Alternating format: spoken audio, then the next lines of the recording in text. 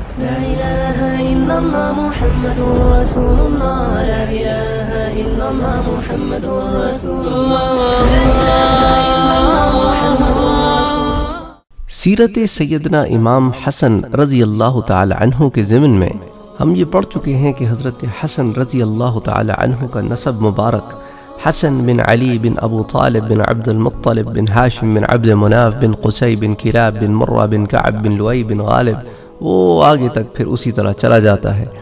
اچھا، اسی ضمن میں آپ کے سامنے یہ بھی عرض کر چکا ہوں کہ حضرت حسن رضی اللہ تعالی عنہ کا جو نام ہے وہ اللہ تعالیٰ نے خود تجویز فرما کر اپنے پیارے نبی کو بتایا۔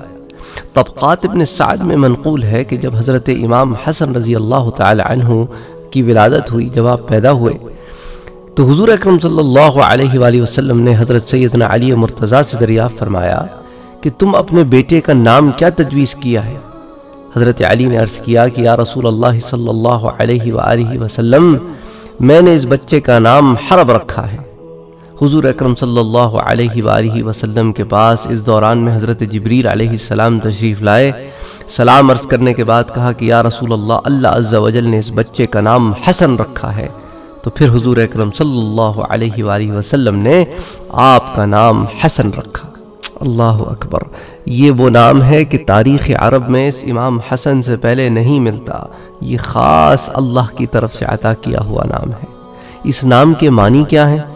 حضرت سیدنا امام حسن کا جو نام مبارک ہے، جو اللہ عز و جل نے رکھا، اس کے معنی ہے حسن و جمال والا۔ حضرت سیدنا امام حسن بھی حسن و جمال میں یکتا تھے۔ آپ شکل و صورت میں اپنے نانا اللہ اکبر حضور اکرم صلی اللہ علیہ وآلہ وسلم سے مشابہ تھے۔ حضرت انس بن مالک رضی اللہ تعالی عنہ سے منقول ہے کہ حضرت سیدنا امام حسن سر سے لے کر پاؤں تک حضور سے مشابہ تھے، اور کوئی بھی شخص آپ سے اس قدر مشابہ نہ تھا، حضور صلی اللہ علیہ وآلہ وسلم سے اس قدر مشابہت نہ رکھتا تھا جتنا امام حسن رکھتے تھے۔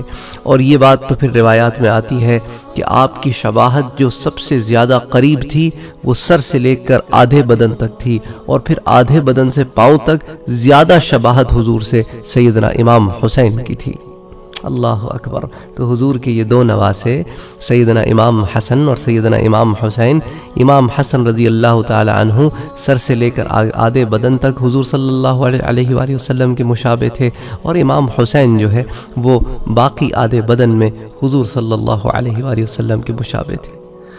حضور اکرم صلی اللہ علیہ وآلہ وسلم کے وصال کے بعد صحابہ کرام کو جب حضور کی یاد ستاتی تو حسنین کریمین کو بلا کے دیکھ لیتے۔